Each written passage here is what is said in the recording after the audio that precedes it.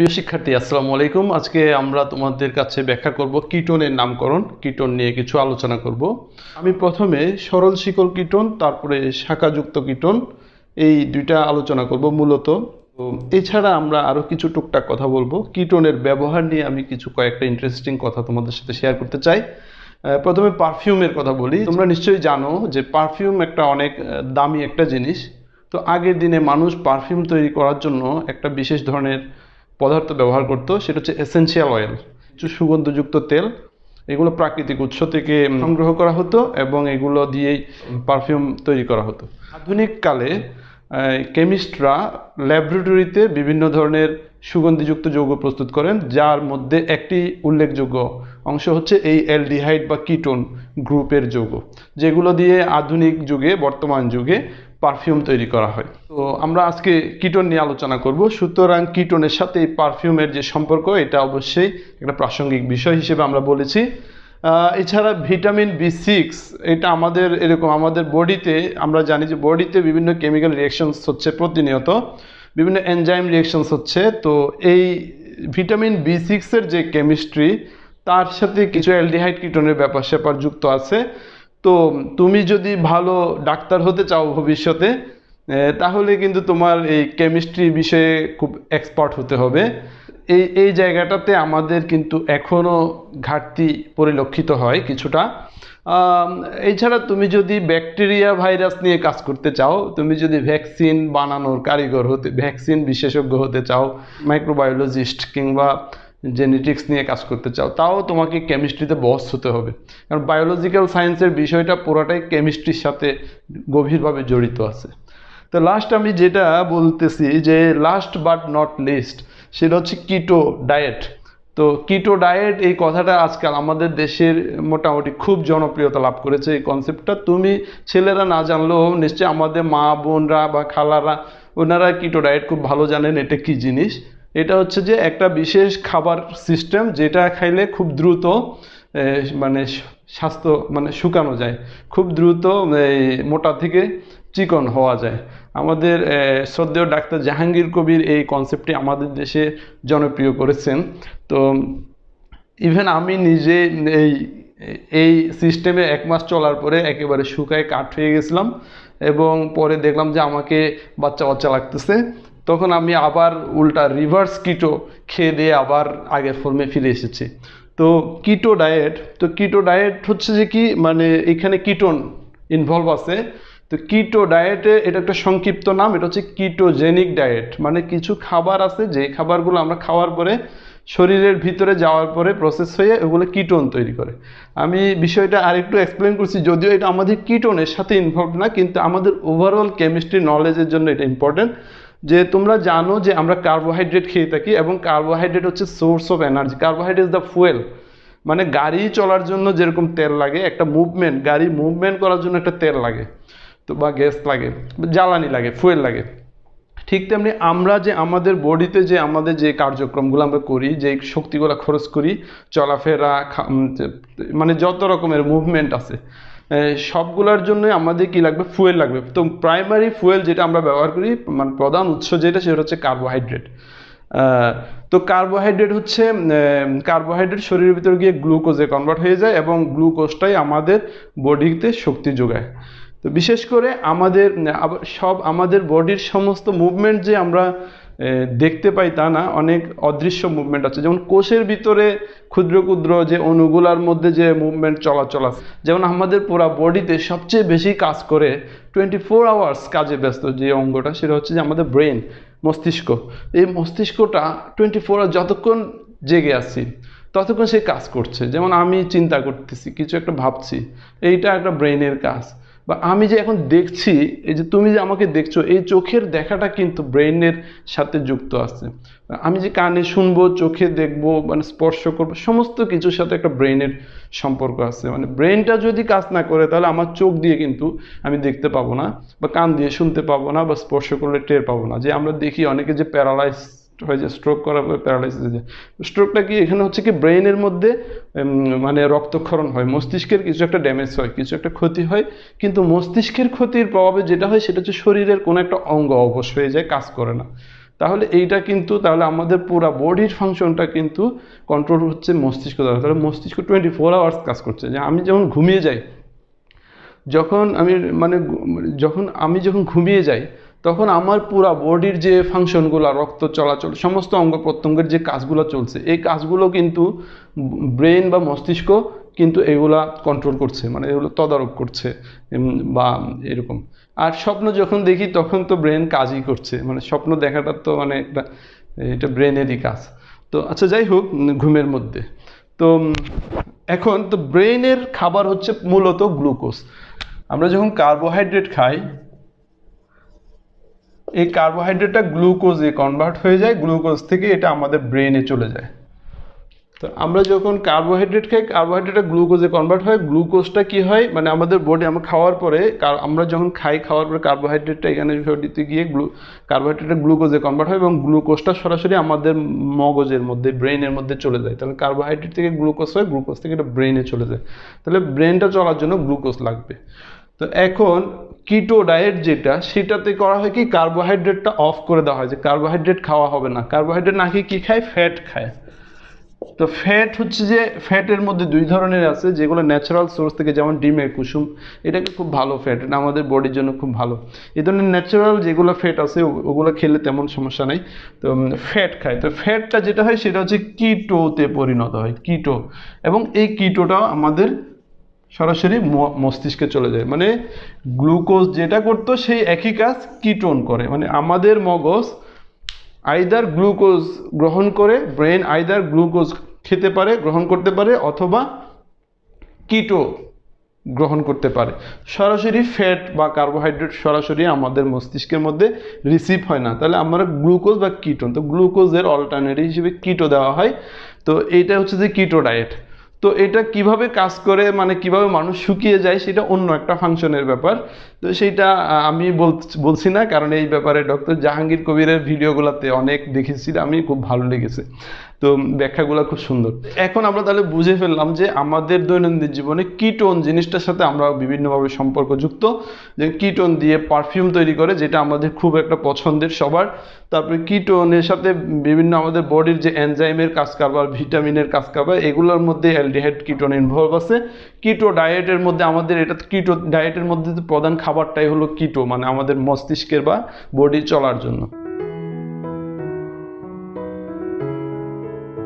আমরা এখন কিটোনের নামকরণে চলে যাব। কিটোনের নামকরণ, প্রথমে আমরা সরল শিকল কিটোনের নামকরণ আলোচনা করব। তো তার আগে আমি কিটোনের গঠন সম্পর্কে একটু কথা বলতে চাই।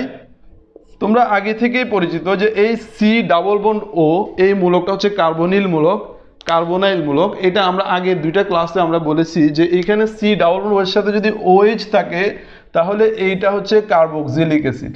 মানে এই সি ডাবল বন্ড ও, এইটার সাথে যদি এক হাতে যদি OH থাকে, তাহলে সেটা হবে কার্বক্সিলিক অ্যাসিড। যদি কোনো একটা হাতে যদি হাইড্রোজেন থাকে, মানে এই যে সি ডাবল বন্ড ও, তার দুইটা হাত, একটা দুইটা, এই হাতে কি আছে, হাইড্রোজেন আছে। যদি হাইড্রোজেন থাকে তাহলে সেটা হচ্ছে অ্যালডিহাইড। তাহলে কোনো একটা হাতে যদি সি ডাবল বন্ড ও, এর কোনো হাতে যদি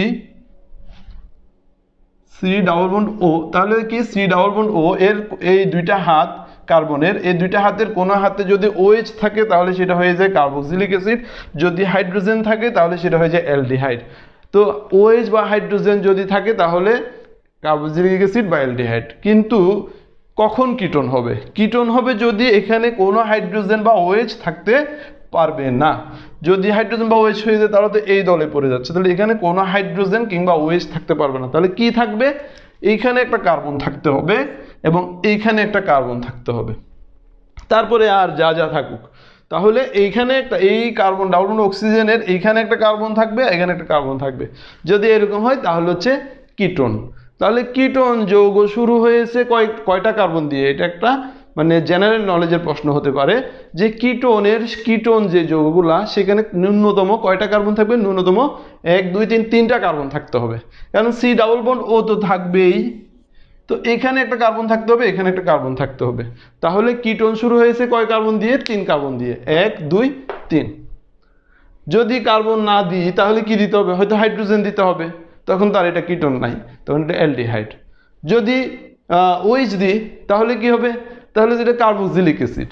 তাহলে ব্যাপারটা হচ্ছে কি এইখানে এই কার্বনের সাথে দুইটা কার্বন দুই পাশে থাকতে হবে, সরাসরি এই কার্বনের সাথে এটা সরাসরি যুক্ত থাকতে হবে। তো কিটোন, তাহলে এখানে এই কার্বনে যদি আমি বাকি খালি হাতগুলো পূর্ণ করে দিই, এখানে 3টা হাইড্রোজেন, এখানে 3টা হাইড্রোজেন, তাহলে এটাই হচ্ছে কিটোন গ্রুপের প্রথম যৌগ। কিটোন গ্রুপের সর্বনিম্ন সদস্য, সবার ছোট।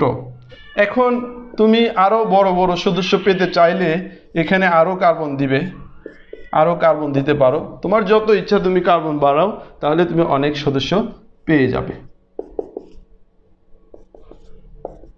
তো এই হচ্ছে, এইভাবে আমরা কিটোনগুলো পেয়ে থাকি এবং এগুলো সরল শিকল কিটোন আমি এখন আলোচনা করছি। শাখাযুক্ত কিটোনের আলোচনা আমি একটু পরে করব। আমি নামকরণের নিয়মটা বলে দিচ্ছি, একটু খেয়াল করলে তোমার কাছে এটা একদম পানির মতো সোজা মনে হবে। তো খেয়াল করো যে এখানে দুইটা কলাম, এটা হচ্ছে অ্যালকেন, এটা হচ্ছে কিটোন। তো এইটা 3 কার্বন বিশিষ্ট, 3 কার্বনের এটা হচ্ছে অ্যালকেন, এটা হচ্ছে কিটোন। আর এটা হচ্ছে 4 কার্বনের অ্যালকেন, 4 কার্বনের কিটোন। গুণে দেখো 1 2 3, 3টা কার্বন, এটা অ্যালকেন, 1 2 3, 3টা কার্বন কিটোন। এটা হচ্ছে 1 2 3 4, 4টা কার্বনের অ্যালকেন, এটা 1 2 3 4, 4 কার্বনের কিটোন। তো এই নামগুলো তো আমরা একেবারে প্রথম ক্লাসে দেখেছি। তো এইটা 3 কার্বনের অ্যালকেনের নাম কি হবে? PROPANE, propane. আর 4 কার্বনেরটার নাম কি হবে? BUTANE, butane. তো এই নামগুলো তো আমরা জানি, তো এই নাম থেকেই আমরা কিটোনের নাম বের করে ফেলতে পারবো। কি করব, এই নামটা এখানে 3 কার্বনের অ্যালকেন হচ্ছে প্রোপেন, এটা 3 কার্বনের সরল শিকল কিটোন। তো এই নামটা আগে লিখে ফেলি, PROPANE, প্রোপেন। তো কি করব এখন, লাস্টে যে কাজটা করব, এই যে লাস্টে যে ইটা আছে এটা কেটে দিতে হবে, এখানে ONE, ওন। তো প্রোপানন। আচ্ছা, তো একইভাবে এইটা বিউটেনটা লিখে ফেলবো BUTANE। তো ইটা কেটে দিব ONE, ওন, বিউটানন। তাহলে প্রোপেন হয়ে যাবে প্রোপানন, বিউটেন হয়ে যাবে বিউটানন। তো অ্যালকেনের নামটা যদি জানি, তো অ্যালকেনের নাম এর শেষে ইটা কেটে দিয়ে লাস্টে একটা ও করে ONE লিখে দিব, তাহলে সমসংখ্যক কার্বন বিশিষ্ট কিটোনের নামটা আমরা পেয়ে যাব। এটাই হচ্ছে সরল শিকল কিটোনের নামকরণের নিয়ম।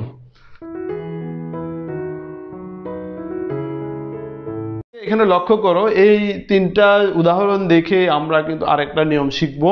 তো এখানে খেয়াল করো যে এখানে C ডাবল বন্ড, ওইটা কার্বনিল মূলক, এই কার্বনের সাথে এখানে একটা কার্বন, এই কার্বনের সাথে এখানে একটা কার্বন, দুইটা কার্বন আছে, এটা একটা কিটোন এবং এটা সরল শিকল কিটোন, এখানে কোনো শাখা নাই। এখানে কয়টা কার্বন আছে? 1 2 3 4 5, 5 কার্বন। তো 5 কার্বনের অ্যালকেন হচ্ছে পেন্টেন। তো পেন্টেন যদি হয় তাহলে আমরা কি করব, এখানে ইটা কেটে ONE দিয়ে দেব, তাহলে এটা হয়ে যাবে পেন্টানন। তো একইভাবে এখানে এটা কিটোন, তো 1 2 3 4 5, 5 কার্বন, তাহলে এটাও কিন্তু পেন্টানন। এবং 1 2 3 4 5, 5 কার্বনের কিটোন, এটাও পেন্টানন। তো পেন্টানন, কিন্তু এই 3টা যৌগ কি একই না আলাদা? লক্ষ্য করো যে এখানে 1 2 3, 3 নাম্বার কার্বনে এই কার্বনিল মূলকটা, আর এখানে 1 2, 2 নাম্বার কার্বনে কার্বনিল মূলকটা। তাহলে এখানে দেখা যাচ্ছে পজিশনটা ভিন্ন। তো পজিশন যেহেতু ভিন্ন, তারা অবশ্যই ভিন্ন যৌগ, তাহলে এদেরকে আলাদা আলাদা নাম দিতে হবে। তো নিয়মটা কি আগের মতোই, নাম্বারিং করতে হবে, এবং নাম্বারিং করতে হবে যে কোনো 2 প্রান্ত থেকে নাম্বারিং করে যে দিক থেকে কাছে হয় ওইটা নিতে হবে। যেমন এটা যদি হিসাব করি 1 2 3, 3 নাম্বারে আছে, বা এদিক থেকে যদি হিসাব করি 1 2 3, 3 নাম্বার, এটা 3 নাম্বারে আছে, যে দিক থেকে গুনি 3-এ আছে, তাহলে এটা 3 পেন্টানন।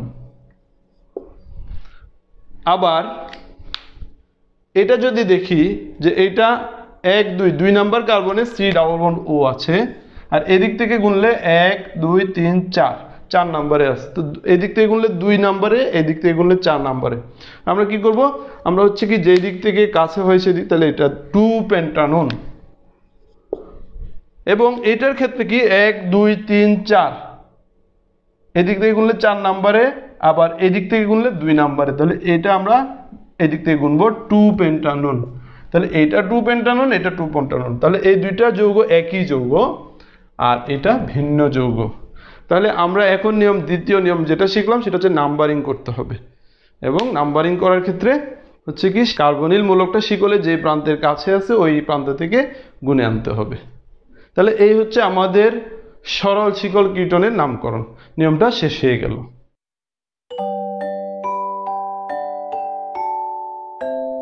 এখন আমরা শাখাযুক্ত কীটনের নামকরণ করব। আমি একটা উদাহরণ লিখেছি। প্রথমে তুমি যদি খাতায় এই উদাহরণগুলো লিখে নাও তাহলে বেশি ভালো হবে, তোমার বুঝতে সুবিধা হবে, তুমি লিখে রাখতে পারবে যেটা বুঝেছো সেটা। তো এটা একটা শাখাযুক্ত কীটন। এখানে এটা একটা প্রথমত এটা একটা কীটন, কারণ এখানে সি ডাবল বন্ড ও এই মূলকটি আছে, তাহলে এটা একটা কীটন। তারপরে দ্বিতীয় কথা হলো যে এখানে শাখা আছে, তাহলে শাখাযুক্ত কীটন। তো শাখাযুক্ত কীটনের নামকরণের ক্ষেত্রে আমাদের 3টা ধাপ আছে। প্রথম ধাপে আমরা মূল শিকল খুঁজে বের করব এবং এটার নামকরণ করব। দ্বিতীয় ধাপে আমরা নাম্বারিং করব এবং তৃতীয় ধাপে আমরা শাখার নাম দেব। আচ্ছা, মূল শিকলটা আমরা এখন খুঁজে বের করব। আমাদের এখন কাজ হচ্ছে মূল শিকল খুঁজে বের করা। তো মূল শিকলটা আমরা কিভাবে বের করব? মূল শিকল হচ্ছে সবচেয়ে লম্বা শিকল, কিন্তু তার মধ্যে কি থাকতে হবে? ওই কার্বন অক্সিজেন দ্বিবন্ধনটা থাকতে হবে। যেমন এই যে শিকল দেখা যাচ্ছে, এই শিকলের কোথাও কার্বন অক্সিজেন দ্বিবন্ধনটা নাই, কার্বনিল মূলকটা নাই, তাহলে এটা মূল শিকল হবে না, প্রথমে বাদ। তো কার্বনিল মূলকটা আছে কোন জায়গায়? কার্বনিল মূলকটা আছে এইখানে। তো শিকলের ভিতরে এই কার্বনটা থাকতে হবে। এই সিও যে কার্বনটা, এই কার্বনটা শিকলের ভিতরে থাকবে, তো মূল শিকলের ভিতরে। তাহলে এইটা মূল শিকলের পার্ট হতে হবে। এইটা হচ্ছে 1 2 3, 3টা কার্বন আছে, তো এটা মূল শিকলের অংশ। এখন এই দিকেও আসতে পারে, এদিকেও যেতে পারে। তো এখন আমরা যদি এই দিকে আসি তাহলে দেখি 1 2 3 4 5 6, 6টা কার্বন। আবার যদি এই দিকে যাই 1 2 3 4 5 6 7, 7টা কার্বন। খেয়াল করো, এইটাতে হচ্ছে 6টা কার্বন, এটাতে হচ্ছে 7টা কার্বন। তাহলে আমরা কি করব? আমরা লম্বা, যেটা বেশি লম্বা সেটাকে নেব। তাহলে কার্বনিল মূলকের এই কার্বনটাকে মূল শিকলের ভিতরে নিতে হবে, তারপরে যেটা কথা সেটা হচ্ছে সবচেয়ে লম্বা যেটা সেটা নিতে হবে। তাহলে সবচেয়ে লম্বা যেটা সেটা হচ্ছে এইটা। তাহলে এই যে এইটা হচ্ছে মূল শিকল। তো মূল শিকলে কয়টা কার্বন? 1 2 3 4 5 6 7, 7টা কার্বন। তো 7 কার্বন হচ্ছে অ্যালকেন, হচ্ছে হেপটেন। তো এখন আমরা কি করব? এই যে ইটা কেটে দিয়ে ওন। তাহলে 7 কার্বন বিশিষ্ট মূল শিকলের নামকরণটা করতে হবে সরল শিকলের মতো করে, হেপটানোন। হেপটানোন। এরপরে দ্বিতীয় কাজ যেটা, সেটা কিন্তু শাখা নিয়ে চিন্তা করা নয়, আমাদের দ্বিতীয় কাজ হবে নাম্বারিং করা, মানে মূল শিকলের কার্বনগুলা ক্রমটা ঠিক করা। তো আমরা শিকলের যেই প্রান্তে কার্বনিল মূলক যে প্রান্তের কাছে আছে সেই প্রান্ত, তাহলে কার্বনিল মূলক এখানে আছে না এখানে আছে? এদিকে আছে, তাহলে এইদিকে আছে, তাহলে এদিক থেকে গুনবো। এটা 1 নাম্বার কার্বন, এটা 2 নাম্বার কার্বন, এটা 3, এটা 4, এটা 5 6 7। তাহলে কার্বনিল মূলকটা কত নাম্বারে আছে? 2 নাম্বারে আছে। তাহলে 2 হেপটানোন, 2 হেপটানোন, এটা হাইফেন তো দিতেই হবে। এখন আমরা তৃতীয় ধাপে কি করব? শাখার নাম করব। তো শাখাটা কি? শাখাটা হচ্ছে ইথাইল। এই যে 2 কার্বন বিশিষ্ট, এটা হচ্ছে ইথাইল। তাহলে ইথাইল, ETHYL, ইথাইল। এটা একটা অ্যালকাইল মূলক, এখানে একটা অবশ্যই হাইফেন দেব। তো এখন ইথাইলটা কোন কার্বনের সাথে যুক্ত আছে? এই ইথাইল মূলকটা কোন কার্বনের সাথে যুক্ত? এই কার্বনটার সাথে। এই কার্বনটা কত নাম্বার কার্বন? এই যে 4 নাম্বার কার্বন। 1 2 3 4, এই যে 4, 4 নাম্বার কার্বনের সাথে আছে। তাহলে 4 ইথাইল, হাইফেন দিতে হবে, 4 ইথাইল 2 হেপটানোন। তো এইভাবে আমরা নামকরণ করব। ও আরেকটা কথা বলে রাখি, যে এখানে অনেকে বলে যে 2টাকে আগে লিখবো না ভিতরে লিখবো। না, আগে লিখলেও চলবে, ভিতরে লেখা যাবে। তাহলে ভিতরে লেখার সময় কিভাবে লিখবো? এটা 4 ইথাইল, ঠিক আছে। এখন এই যে এটাকে কিভাবে, 2টা কোন জায়গায় লিখবো? এখানে কোন জায়গার মধ্যে লিখবো? এই যে লাস্টে ওন আছে, এই যে ওন আছে না, এই ওনের আগে লিখবো। তাহলে 4 ইথাইল হেপটান 2 ওন। তো তো বিশেষ প্রয়োজন না হলে এত জটিল করার প্রয়োজন নাই, এই নামেই আমাদের চলবে। তো আজকে কিটোনের এই ক্লাসটি করার জন্য তোমাদেরকে অনেক ধন্যবাদ জানাচ্ছি। তো আশা করি পরের ক্লাসে আবার দেখা হবে। ভালো থাকো, সুস্থ থাকো।